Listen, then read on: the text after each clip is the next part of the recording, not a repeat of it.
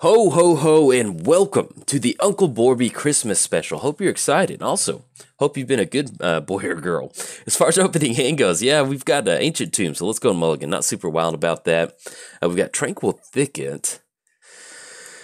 And, man, that is a very clunky hand. Yeah, let's go mulligan. I'm not super wild about that one either. And we'll keep. Don't really want to go past that. And hopefully there's a land on Gruul Turf. We'll put that on top and get off to a little bit of a slow start. So let's go ahead and get down Tranquil Thicket. We'll have that come into play tapped. Because if we get down Gruul, the tap land, then we'll have to bounce it back to our hand. So we're going to go get down the Tranquil Thicket. Then hopefully we can get down the Tri-Builder and bounce back for some of these land drops. But yes, welcome to the Uncle Borby Christmas special. Hope you're excited to drink some Gruul eggnog and throw some Christmas presents around the room. We're going to have to check the naughty or nice list on Queen Marchesa, but last time I remember, I think she might be on the naughty list, so we're going to have to, might have to throw some presents her way. Let's go and get down Gruul Turf. There's nothing, unfortunately, we can do for one, so we're just going to go ahead and bounce back. Well, I guess technically we could cycle it. And I want to make the land drop either way next turn. And then anything else, we're going to go and pass the turn. So we are playing Uncle Borby. Trample. Whenever Uncle Borby deals combat damage to a player, reveal the top 3 cards of your library. Put all land cards revealed this way into your hand, the rest into your graveyard. Then discard a land card for an activated ability. Uncle Borby deals 3 damage to any target. Queen Marchesa, Death Touch and Haste, and whenever Queen Marchesa enters the battlefield, you become the Monarch. At the beginning of your upkeep, if the opponent is the Monarch, create a 1/1 green, a 1/1 black assassin creature token with Death Touch and Haste. Don't want to forget that Haste. It's going to get down Tri-Builder. That's going to be 1, 2, 3. Like I mentioned, a little bit of a slow start, but once we get down the Tranquil Thicket and then crack Tri-Builder, we'll be back on Splendid Reclamation, and we're still stuck on Horn of Greed and Rampaging Baloths, but yeah, we got a good foundation going. Then we're simply just going to go and pass the turn. Now, unfortunately, I do not want to auto-yield because our opponent might go for a piece of removal, and that would be one of the worst things out there is if they go for a piece of removal on Tri-Builder, and we have auto-yield on, and we don't get the land, so we're not going to do that. In fact, let's go ahead and go for the Tri-Builder crack, and we're going to go and grab another red source, even though we did, well, I guess technically, well, we do have a couple different, we've only got like one that's double red, so let's go and grab a green source off of a Tri-Builder. That way it'll at least keep us on for Praetor's Council, so let's grab that forest, and we are rocking the snow-covered forest for this Christmas special, so it's always nice to see that. Let's go for Horn of Greed. It's going to be 1, 2, 3. And then once we get down to Horn of Greed, we can make this snow-covered mountain land drop, which is a wonderful thing to draw into. And we'll be able to draw an Orcish Lumberjack. Is that something we want to get down? Yeah, we'll go for it. Why not? I was going to get that down and then anything else. I meant to get the, actually, I think they might have the old art on there. So basically, Dan Frazier, I'm pretty sure Dan Frazier did the original Orcish Lumberjack art. And he was at if you listened to a Lounge a while back, you've heard this story. But Orcish Lumberjack, he did the original Orcish Lumberjack, and that's one where there's like an orc and like this weird like little like Star Wars looking I can't remember what they're called, the little walkers or whatever. He's like in this weird thing chopping down trees, and so whatever Grand Prix Modern event I went to, he was going to be there. And I was like, well, I've got I think it's Dan Frazier. I can't remember whoever did the original art for Orcish Lumberjack, whatever his name is. It's going to be Dan Frazier for the video, but I could be wrong. So whenever he showed up, and he had his little booth thing, and I was like, well, I'll bring Orcish Lumberjack for him to sign. And so I go over there, and he's working on a playmat that somebody commissioned. He's like hand drawing like a white playmat, and his little helper's right there. And so I stay in there, and the little helper, he kind of looks at me and nods his head like I acknowledge your presence is here, and he just holds his hand up like 1 second. So I'm like, okay. All right, I'm excited. This is my first card to get signed by an artist. I've always enjoyed Orcish Lumberjack. It's a pretty cool card. So I stay in there. Like 5 minutes goes by. And then I kind of look back over the assistant. And I'm like, what's going on, dude? I've got to get back to the next round. 1, 2, 3, 4, 5. So we've got 5 total mana. We can sacrifice one of our mountains. We do have Splendid Reclamation, so why not? We can get down Rampaging Baloths, draw a land, get down Horn of Greed. I think that'll be pretty good. Let's go and sacrifice Snow-Covered Forest. Let's go ahead and use our Orcish Lumberjack to... oh, look at how beautiful that little mana spread is. Let's just add triple green off of this forest to make ourselves... make sure Baloth feels really happy. Get down Gruul Turf. We're going to go for Rampaging Baloths. Get that down. Let's go for Command Tower. Oh, look at that. End up with a 4/4 beast token. Yes, we're going to use that ability. Get that beast, and we'll be able to draw an additional card too. And we draw into Overblaze. Oh, okay, so let's do this. It's going to put us at 1, 2, 3, 4. Yeah, let's just simply going to go ahead and pass the turn at this point right now. We desperately need Life from the Loam with Overblaze. So Overblaze is one of these really fun cards on this Uncle Borby Christmas special. So we can target Uncle Borby with Overblaze. Each time this target permanent would deal damage, it deals double that damage to target player or permanent instead. So if we have a handful of lands, we get down Uncle Borby, we go for Overblaze on Uncle Borby. Everybody's in the Christmas spirit once we get that going. They're just overblazed with Christmas spirit. So hopefully that's something that we can kind of start working towards. But back to the story. So I'm waiting there, and 5 minutes go by, and I look back at the helper kind of like, dude, I'm just ready to go. And he looks at me and he holds his hand up kind of like, one more. And at this point, I'm like, why is he not telling him I'm like right here? He's not doing like a live painting. He's just working on a playmat commission. So another 5 minutes go by, and then he gives me this look like I'm about to interrupt him. And then finally, Dan Frazier looks up from the playmat that he's drawing on, and he's like, "Oh, have you been standing here?" And I'm like, "Yeah." He's like, "Do you need a card signed?" I'm like, "Yes." And he's like, "Let me sign it for you." And then I look over at his helper, and he like smiles like, "I fixed it for you." I'm like, dude, you didn't do anything. You just sat there and just told me to wait for a little bit. But anyway, that was a fun little moment, fun little magic moment. It's one of those moments in Magic where it felt very Seinfeld or Larry David, Curb Your Enthusiasm. When I was just standing there, just like, come on. All right, so we got hit pretty hard with the Fiery Confluence, destroy target artifact, and they did take care of our Orcish Lumberjack. So that is a major bummer. So at this point right now, we've got 1, 2, 3, 4, 5. We've got 5 total mana. We go for Seek the Horizon. It's going to be 2 basics. We get to put into our hand. That's going to be our land drops for sure. Yeah, we need to get to Uncle Borby pretty quick. So let's go and go for Seek the Horizon. That's going to be 1, 2, 3. And that'll still allow us to leave up Command Tower. So we're going to grab 3 basic lands, put them into our hand. So at this point, we've got... let's go with, like I mentioned, we only need access to really to 1 to 2 red sources. We're going to go forest, and we'll go for another mountain. It's so nice to take advantage of those land drops with the Horn of Greed, but it is what it is. Sometimes you get Scrooge on the battlefield. Let's go and get down Snow-Covered Forest, and we're simply just going to go and hold on to a Beast Token at this point right now.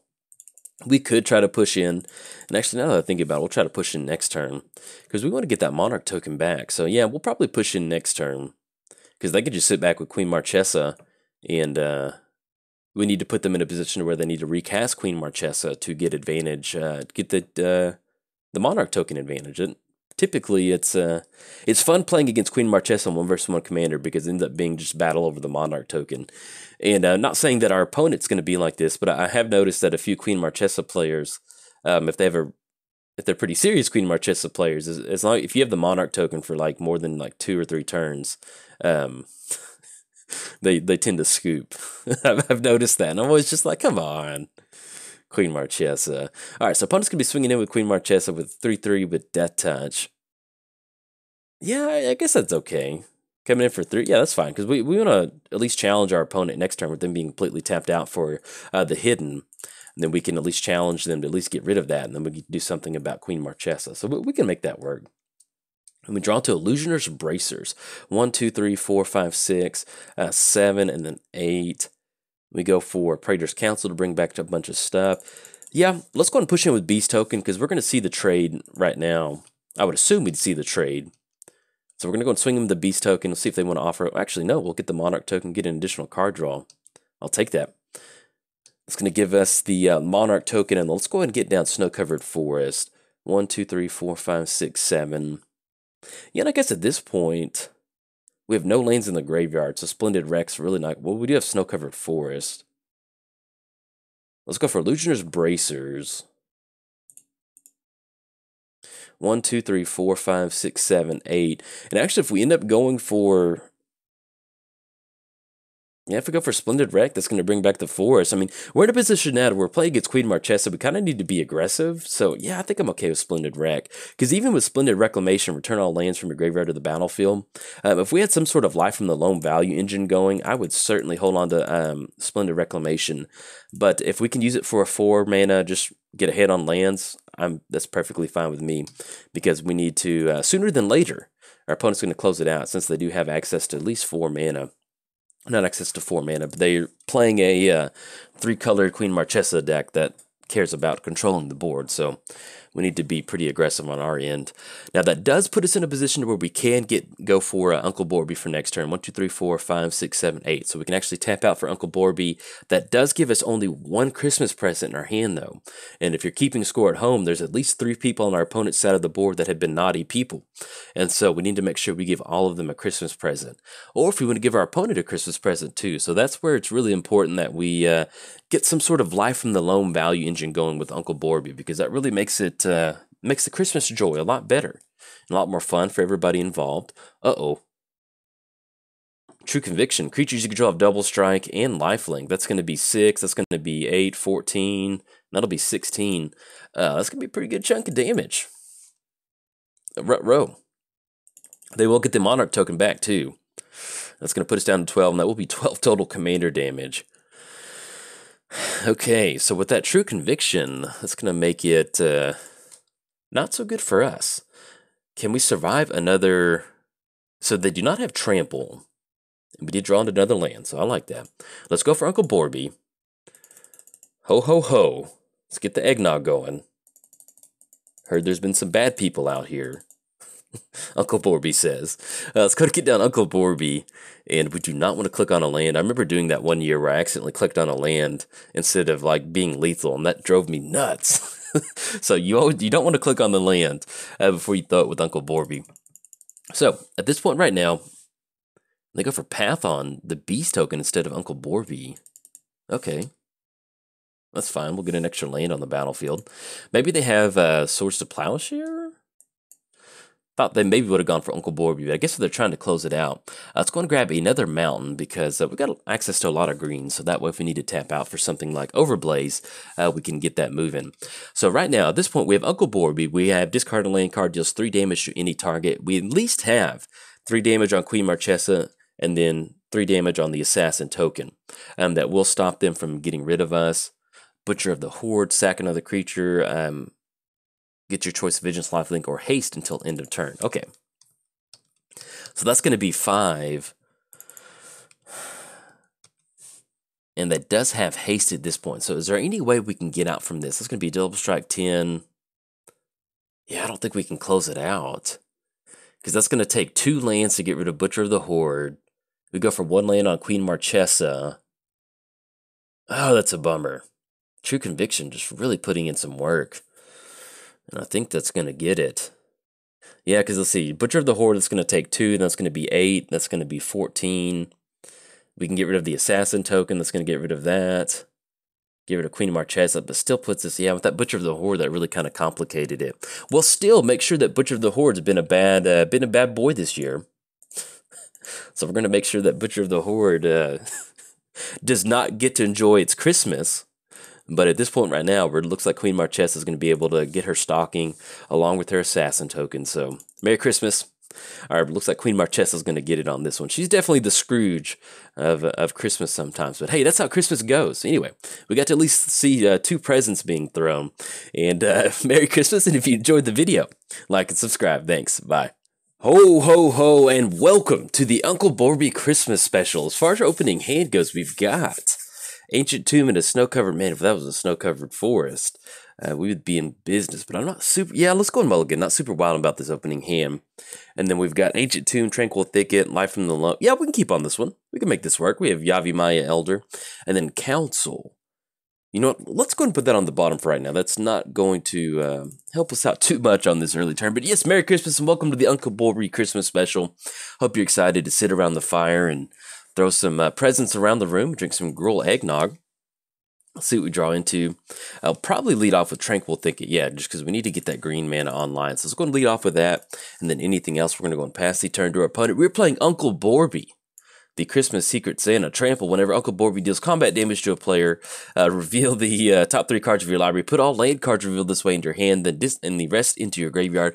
Then discard a land card. Uncle Borby deals 3 damage to any target. And then Kess. Flying. During each of your turns, you may cast an instant or sorcery spell from your graveyard. If a card casts this way, Hymn to Turok on Ancient Tomb. During each of your turns, you may cast an instant or sorcery card from your graveyard. If a card cast this way, be put into your graveyard, exile it instead. And we did get hit with that Hymn to Turok, but thankfully, with us having access to Life from the Loam, we're going to be able to bounce back from that. It's going to get down Snow-Covered Mountain, and we're going to go for, yeah, I think I like that, Life from the Loam. Let's go green and then tap down that last red. And basically at this point right now, for opponents could be playing some sort of hand disruption game plan, we're going to be on the Dredge Life from the Loam. Really get our graveyard going and make sure we have more than enough presence to hand out to Kess. Because unfortunately, if we're going to be cross-checking our naughty or nice list, it might be that Kess might be on the naughty list with that Hymn to Turok. So we need to make sure we get her a ton of presence going in the graveyard so we can bring them back to our hand. So Uncle Borby can throw them over there. And our opponent's going to get down a Search for Azcantha. Yeah, let's go for the Life from the Loam Dredge. That's going to put the Fungal Reaches into the wilds and then Dictate into the graveyard. Let's go and go for Life from the Loam. Yeah, because unfortunately we have no way to get an extra fetch land going. Well, if we want to, so if we get down Ancient Tomb, that does put us in a position where we can go for Far Wanderings. We do not have the access to... Yeah, actually, let's go ahead and go for Fungal Reaches because, well, we have to put some storage counters on there. Yeah, we'll still go and go for it. Yeah, because we want to get down to Far Wanderings once we have Threshold, and then we can definitely do that by kind of dredging our library. So let's go for Life from the Loam, bring back Fungal Reaches. We'll go ahead and if they want to counter this, so be it, go for it. All right, Flusterstorm. Okay, we'll still make the land drop too. Yeah, that's unfortunate. We can't pay for that Flusterstorm, but if they're going to burn a Flusterstorm on a Life from the Loam, I will definitely take it. We'll go and get down Blighted Woodland, and then we're simply just going to go and pass the turn to our opponent.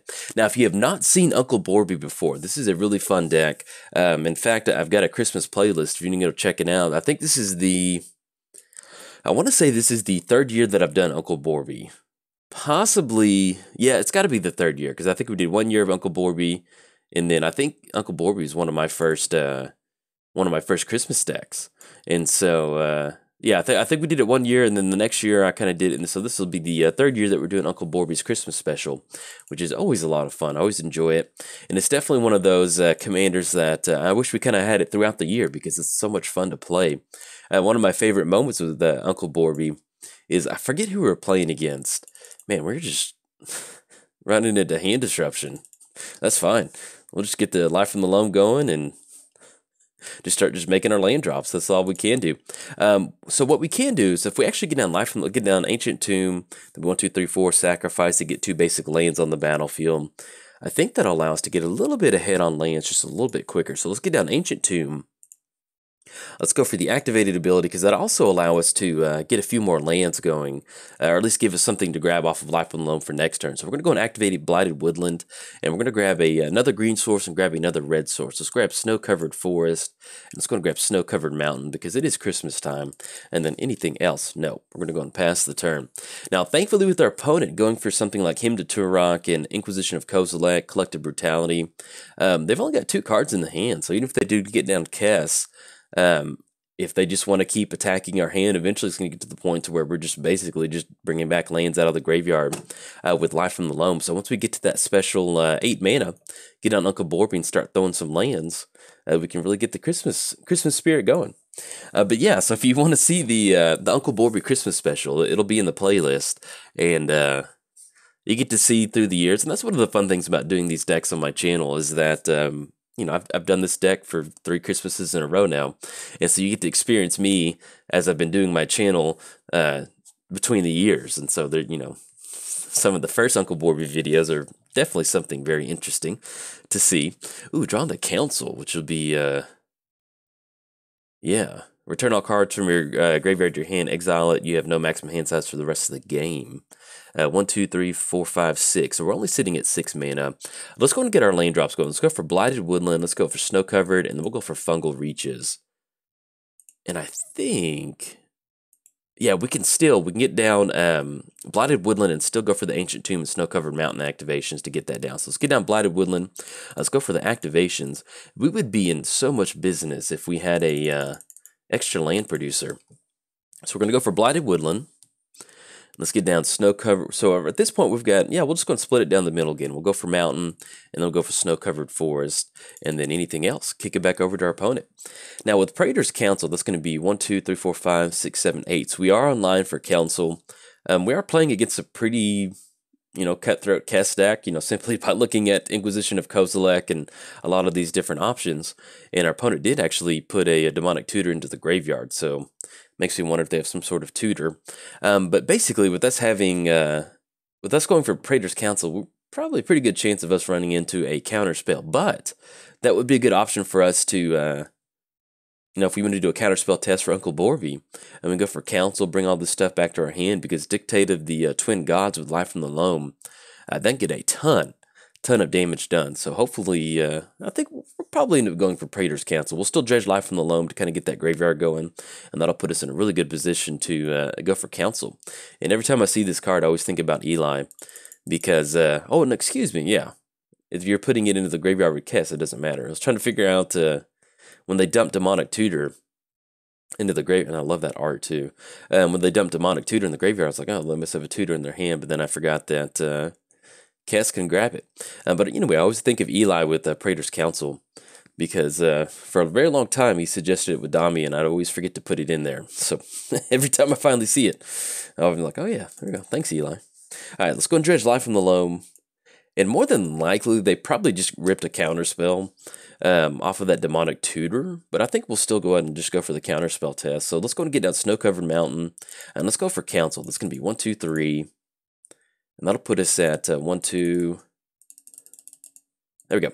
We're going to go for Praetor's Council. If they have a counterspell, they've got it. If not, we're going to be able to bring back a bunch of stuff back to our hand. And then, if they need to burn a counterspell to protect, yeah, that's fine. Ooh, that's going to be pretty nasty. Hopefully, they don't have a good way to take advantage of that. That was a pretty... that's a very nice mana drain. You get 8 mana. So they're going to get 8 colorless mana added to their mana pool. And then we'll see what else we can get going. So at this point right now, we're pretty much on the Uncle Borby game plan of getting him down and then using Life from the Loam. Uncle Borby is definitely like one of those land commanders where, ooh, okay. Let's go Thoughtseize. We definitely want to split up Liliana and Thoughtseize, because we don't really want to play against Liliana. I'm actually okay with going with this pile, because if they want to get down Liliana, that's going to make it really hard for us to go for Uncle Borby. If they want to go for Thoughtseize, they're going to grab Life from the Loam, which we want in the graveyard anyway. That's going to give them a cantrip, and this is a really nice value pile right here. And yeah, that's fine. If they want to go for Liliana, we can still end up discarding that. The only thing is it puts us down to that -2. So we're okay with that. I'm afraid if we add an additional card to Liliana, that'll make it really good for them to just basically keep, yeah, see, they straight up just went for Liliana, so I'm glad we went for that pile. But thankfully, once we do get down Uncle Borby, they can go for that discard ability, but we can deal 3 damage to any target. So once we get a few extra lands in our opening hand, then we can really take care of Liliana. All right, so we got Yawgmoth's Will, we got Starstorm, Dreadboard. Let's see. Double Factor Fiction is... That is not too hot. So Yawgmoth's Will, let's go and split it up to where it's Dreadboard. Definitely don't want to play against Dreadboard. And then Yawgmoth's Will. I guess we'll put it like that. That way they still have access to some sort of destroy if they want to. They can grab Wasteland. But you can see how brutal Kess can be in 1 versus 1 commander. This is pretty much what I would consider a tuned for 1 versus 1 commander list, which is perfectly fine. That's what we're playing. We're playing 1 versus 1 commander, so it's just most of the time you get 1 versus 1 commander, and it's pretty even. But then sometimes you run into some pretty cutthroat stuff that's legacy light almost in a way, and this is definitely one of those. So we're gonna go discard Life from the Loam. And click OK. There we go. The only downside is it basically just makes it a little bit hard to, when you've got an 8 converted mana cost commander, it makes it a little bit hard to get your Christmas game plan going. So, and then it looks like our opponent's going to go ahead and pass the turn. They're going to go ahead and swing in with Kess. That will put us down to 18, and they'll put us down to 6. So let's see what we... probably still going to go for Life from the Loam. Yeah, let's go and dredge Life from the Loam. Okay, so at this point right now, we've got 1, 2, 3, 4, 5, 6, 7, 8, 9. We've got 9 total mana. We get down Fungal Reaches. That's not going to keep us. We can use that to discard on Liliana and then force him to go for Dreadbore for next turn. Yeah, if we're going for a pretty good turn with Uncle Borby, I feel like we need to load up on as many lands as possible. So let's grab Wooded Foothills, let's grab Taiga, and let's grab Blighted Woodland. So, and let's see if this is going to stick. Because we are still playing around a Dreadbore. So, let's say that we get down Uncle Borby. We don't have the lands to support it. And at this point right now, we're just going to hold on to these lands. Because it's going to be 1, 2, 3, 4, 5, 6, 7, 8, 9. Yeah, we would have as much fodder as possible. So at this point right now, we're just simply going to go and pass the turn. And the next turn, we'll see if we can't get down Uncle Borby to stick. And that's one of the fun things about Uncle Borby is once you get Life from the Loam going, you get to the late game like this. Life from the Loam is such a good card.